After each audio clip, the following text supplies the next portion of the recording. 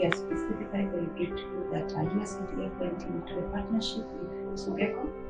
SUGECO being a Tanzanian organization or cooperative that is organizing trainings and especially in the area of agribusiness. This has been a great opportunity for us, technical partners, to learn more about what we are supposed to do with the cooperative, but also what the cooperatives are supposed to do. This has been a great experience with SUGECO. We have been here for 2 weeks. We have learned and we have gained, I think, enough skills to also share with our local partners, the cooperative and the entrepreneurs we work with. All of us know that most of the African countries are struggling with jobs for youth, in spite of our many young people that are graduating from our universities. Throughout the training sessions, what we noticed there is that our young people, even as they graduate, most of them, I would almost say over 70% of them have a taste and a liking for technology.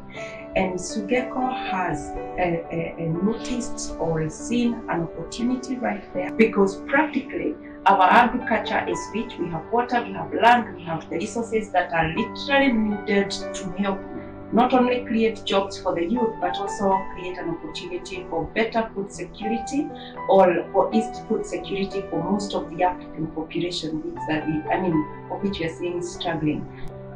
This agribusiness training organized by SUGECO in Morogoro has been very eye-opening. They invited 10 countries from the East African community and others. It taught us very many modules such as good governance, strategic leadership, post-harvesting, and food safety and hygiene. So basically better ways to manage your produce and everything.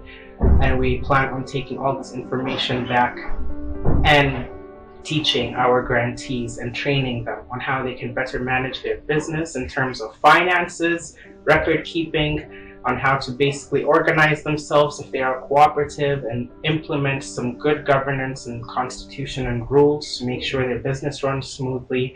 So we cannot wait to go back and basically implement what we learned over there. The knowledge acquired so far will have a transformative effect and impact when we actually go and work with these guarantees. To see the technologies that are actually happening within SUGECO, and to see the practical part of transferring the technology to small entrepreneurs and the way they're adopting, and to understand about all the Ziba, business model.